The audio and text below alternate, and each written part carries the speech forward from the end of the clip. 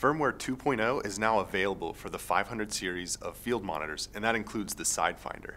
This new set of firmware unlocks some pretty cool features. It allows you to cross-convert between HDMI and SDI and vice versa.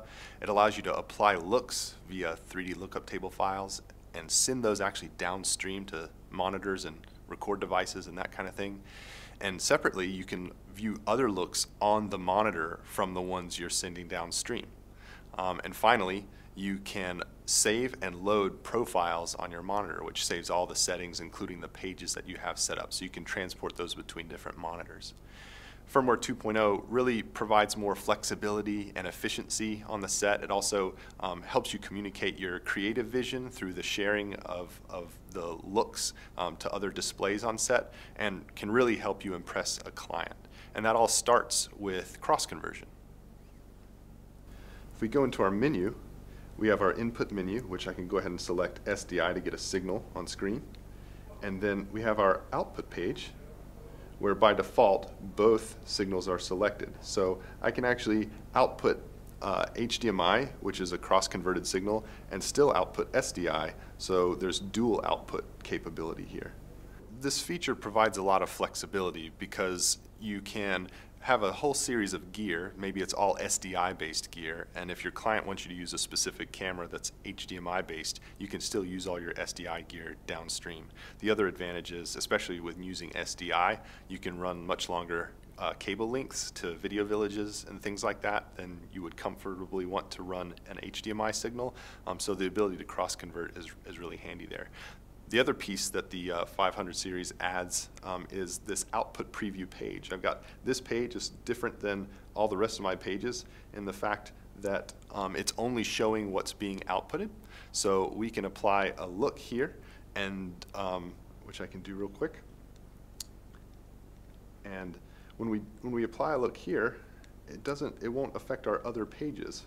So we can actually add tools and other looks to our other pages without affecting what's going downstream, and that's really handy from a client perspective, because you can have the raw picture here while you're sending the client a really attractive picture, and they're getting an idea of what the finished product will look like while you're checking waveform and your zebras and your focus assist and your pixel zoom and all that sort of stuff without them seeing that type of technical stuff happening and becoming concerned. So it's really advantageous. So we've done both of those things now, and I guess the next piece of the puzzle here is the ability to do what we call saving and loading of profiles for the entire monitor. And let me show you how that works. So profiles basically are all of the settings of your different pages and things that are set up in your settings menu. And you can see I've only got two pages here. One is the output preview, one is just a page with no features whatsoever. And then we have our settings menu that has your backlight output and your headphone volume, all these kinds of different things. So a profile can save all this information and also load it.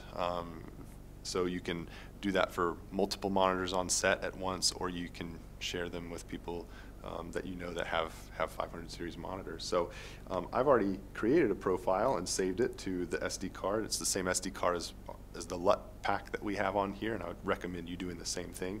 And I'm going to load that, and it will populate my pages slightly differently now. So I can back out and look here.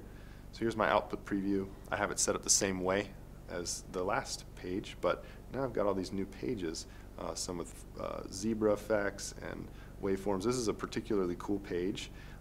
We actually have scaled the video image into the corner, loaded the RGB waveform here, and then have the histogram populated off to the side. So this gives you a pretty good idea of the flexibility of pages. And we'll have this, this profile available for download as well. So check that out, try it out, and it gives you an idea maybe how to creatively set up pages for yourself, and you can share your profiles with people as well. So this is kind of a nice way to operate, because it's very quick setup. And again, we have this output preview page that we can send downstream to our client. They're happy with what they're seeing because we're giving them a really pretty image, while we are over here checking our focus and our exposure, zooming and checking our focus with pixel zoom, and viewing waveform and those kinds of things, and they aren't having to see that downstream, which is again really nice. So this whole set of features in 2.0 is really convenient. Again, lots of flexibility, lots of efficiency, and again, you're going to make your clients really happy with the visuals you can provide in real time on set. We really hope you enjoy it.